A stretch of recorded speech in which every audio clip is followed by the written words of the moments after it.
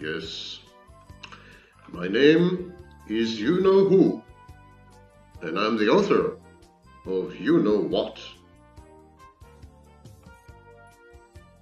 I'm also a professor of psychology in several universities which will remain unnamed. My name is Vaknin.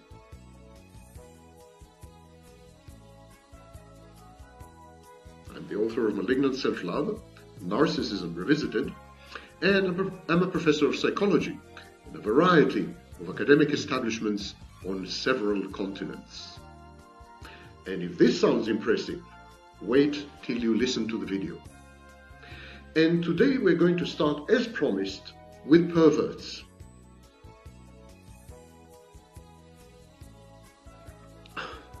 Are we on? Oh my God! Wait a minute. I don't believe in God.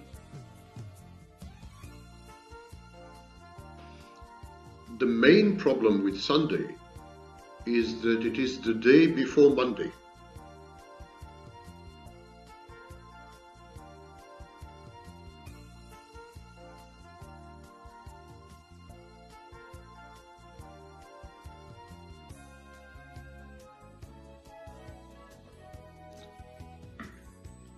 Okay, here's the deal.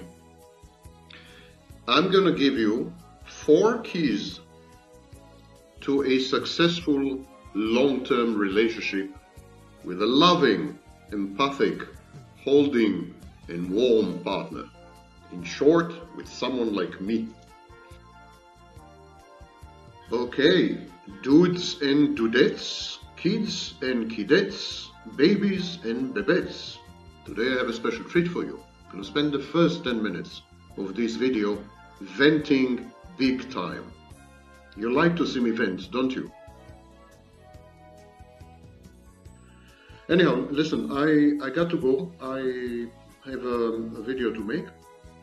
So thank you for the news, and we'll be in touch.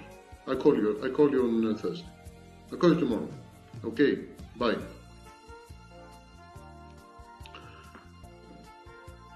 Oh, there you are. I've been looking for you all over the place. It may come as a shock to you, but I do read some of your comments. Don't get your hopes too high. I read some of your comments before I delete them. Generally, it's a pleasure to delete your comments, but sometimes I get stuck on something that looks interesting. So there was a comment the other day. Someone had the temerity, look it up online, temerity. Someone had the temerity to suggest that there is a field or a topic or a theory in psychology of which I'm not aware. Didn't she realize that I'm the perfect genius?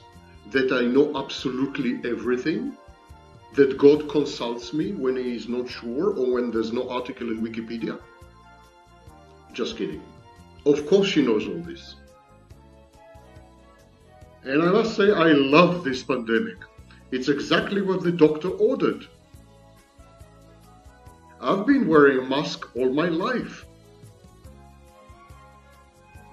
You may not have noticed, but I am wearing my Count Dracula outfit. This is the 3rd video of the day. I am testing your resilience and your inner strength.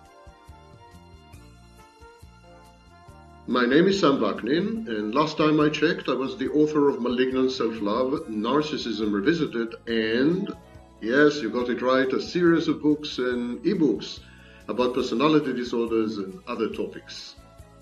Aren't you bored with this introduction? It puts me to sleep. So, today, Minnie and I are celebrating. And no, we are not celebrating our anniversary, which is something we will not do on camera. We are celebrating the opening of a new YouTube channel. Someone sent me a link to a YouTube channel called Sam Vaknin Antichrist. Antichrist? Me? I have arrived. I finally made it.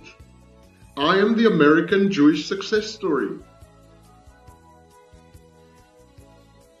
And for those of you who consider videos longer than 30 seconds, onerous, those of you who can't stand videos longer than 30 seconds, judging by your comments, the vast majority of you, the answer to this video is a resounding yes. Read the title, the answer is yes, and now you can proceed to your favorite pastime, which is cats jumping off hot tin roofs. The only reason you're watching these videos is to catch me committing an error, to catch me making a mistake. I know it. And I'm not mistaken, at least about this. So let's tackle today's crop before we revert to the topic of the video. I've received several comments, emails, and 2 carrier pigeons in bad shape with messages that I'm mispronouncing serotonin. I'm pronouncing it as serotonin. And the accepted pronunciation is indeed serotonin, but it's wrong. Exactly as you wouldn't say adrenaline, you should not say serotonin. And so from now on it's serotonin, but you should know that properly it should have been serotonin, exactly like adrenaline. In Latin, the word evil is malum, and the word apple is malum. Malum, malum. And people confused it when they wanted to say that Eve handed evil to Adam. They said that she handed him malum, an apple. Because I am developing a strong yet well substantiated suspicion that Jordan Peterson is stalking me. Look at the facts.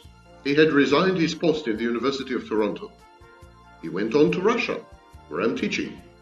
He couldn't find me there, so he ended up in Serbia. And need I tell you, Serbia is just across the border from where I am. So the fact that I'm a paranoid doesn't mean that Peterson is not after me. But the thing is, I'm a bit eccentric, which is a politically correct way of saying that I'm totally nuts. Minnie keeps telling me that my sense of humor is worse even than her coffee, which is not an easy accomplishment, and that I'm an arrogant prick. Luckily for you, as opposed to Minnie, you are faced only with the arrogant bit of this expression, not with a second word. And I promise to never expose you to this unsavory, traumatic experience.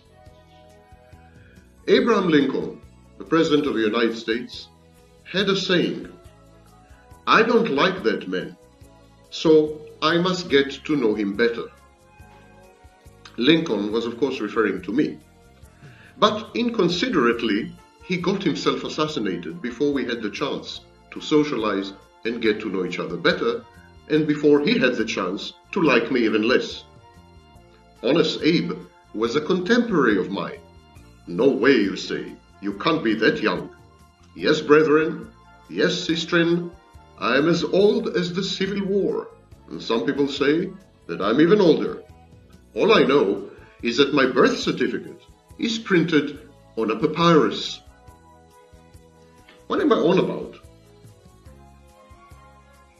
Perchance Minnie spiked my Java? Could well be. And you really don't like me, especially if you're a woman. I make your skin crawl. I make you lose your breakfast and then some every time I pollute your screen. I'm a one-man bulimic diet. Okay, enough with jokes. Let's get to the business of teaching you students.